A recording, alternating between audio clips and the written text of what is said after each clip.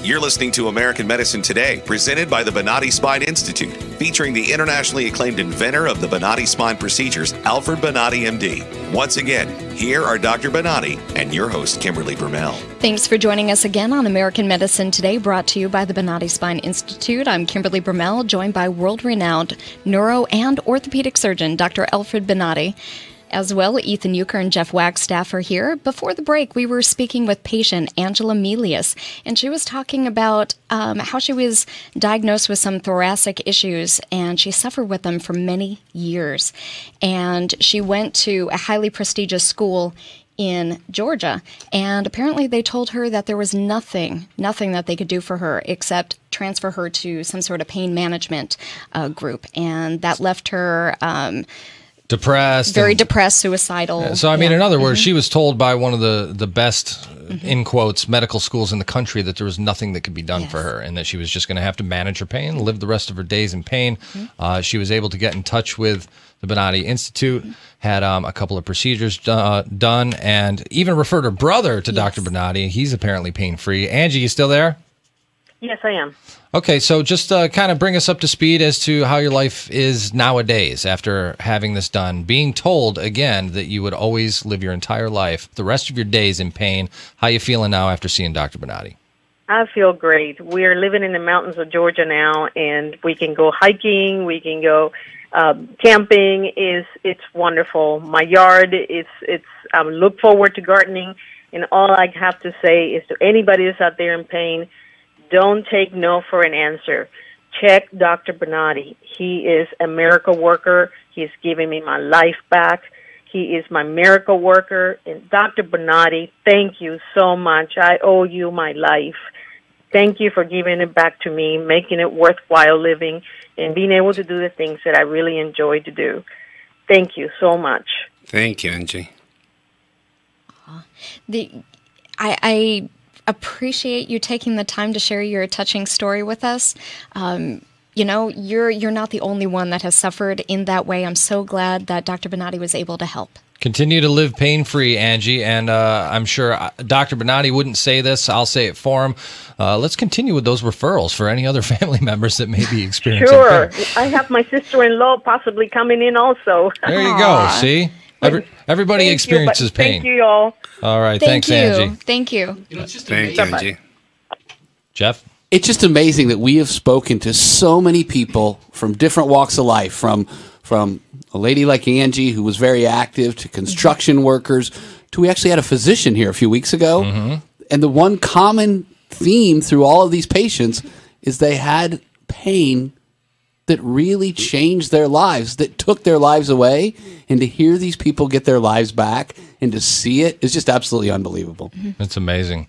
Well, moving on, we have a Dr. Kenneth Shane. He's an oncologist with the Moffitt Cancer Center in North Tampa. And for those that don't know, Tom Brokaw, beloved anchor, well, you know, to most people, I would say. Very well respected. Very well respected in the news industry, 74 years old. He was diagnosed with multiple myeloma. I'm probably saying that wrong. Myeloma. Myeloma. It's a type of cancer that affects the white blood cells in the bone marrow.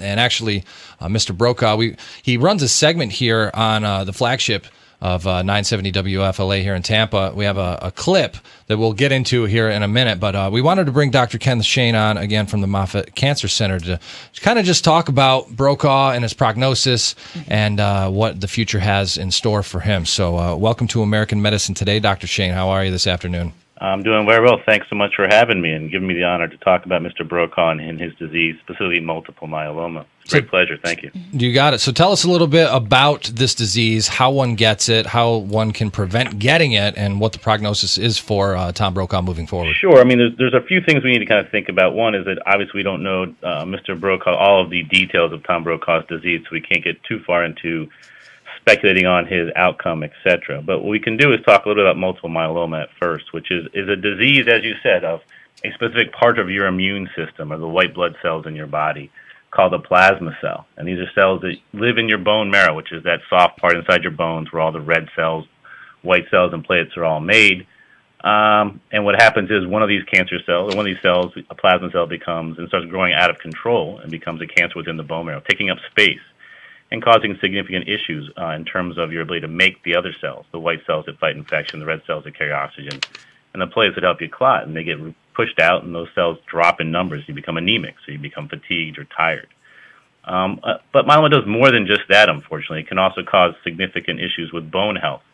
So your bones become weak, and they can fracture.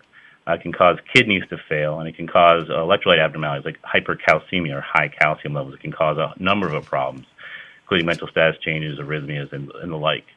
Most people present with fatigue or sometimes bone pain or infections because of this disease, and that's how it's identified. And others get found kind of spuriously. They see their primary care physician, and they have some abnormal labs because these cells also make an abnormal protein that you can find in your blood. Now, it is a disease that typically, to kind of give you a feel about what the disease is, it targets mostly people who are in their 60s, 70s. The median age is about 69 to 70. About a third of patients are over 75 years old. That doesn't mean it doesn't afflict people who are in their 20s, 30s, 40s, 50s, but to a much lesser extent.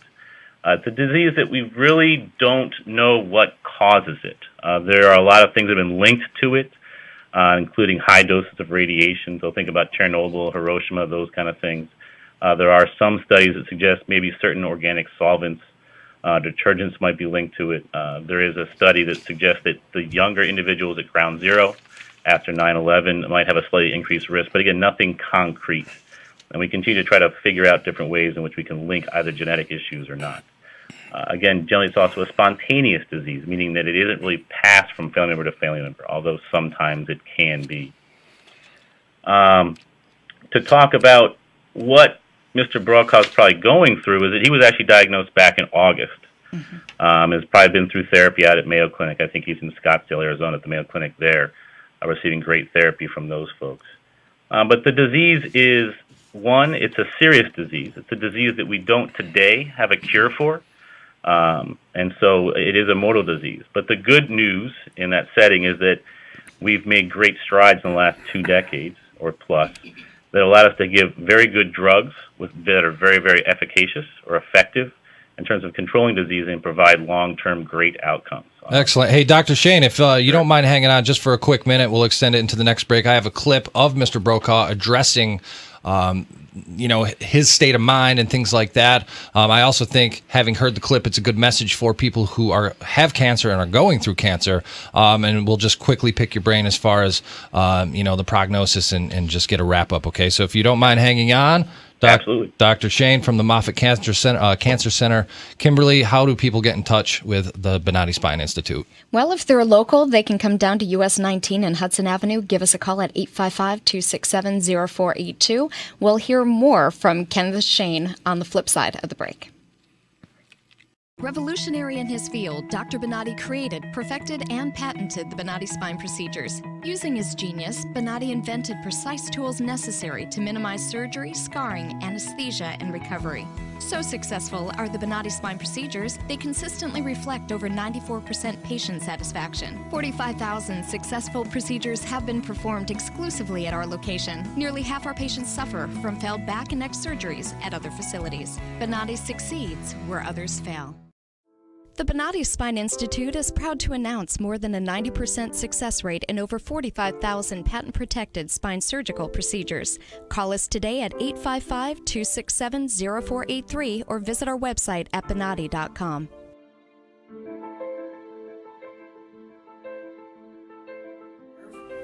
All my pain is gone. Gone. Today I am totally pain-free. Nothing. No after effect. I'm pain-free, and I have had to take any pain medication. Today I am pain-free for the first time in over a year, and it is so awesome. I only wish I'd known about it earlier. Right now, I am completely without pain. Sitting here in this office right now, pain-free, eager to enjoy the rest of my life. I am feeling great. I feel 100% better, like a new person. Today I feel absolutely fantastic. It's just incredible, the relief I feel right now. Today I'm completely pain-free. During the procedure, I literally felt the pain melt away. It was fantastic. I feel so good. It took care of my headaches instantly. It's incredible. It's really incredible. He gave me my life back. It's just wonderful. I feel fantastic. It is just absolutely amazing. So I'm hoping to be climbing hills in a few weeks.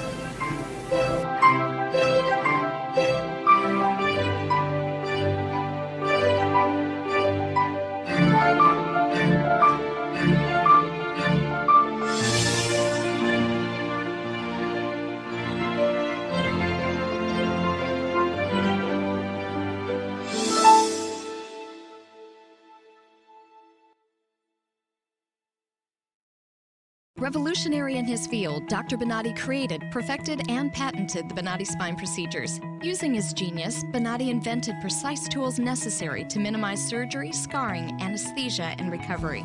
So successful are the Bonati spine procedures, they consistently reflect over 94% patient satisfaction. 45,000 successful procedures have been performed exclusively at our location. Nearly half our patients suffer from failed back and neck surgeries at other facilities. Bonati succeeds where others fail.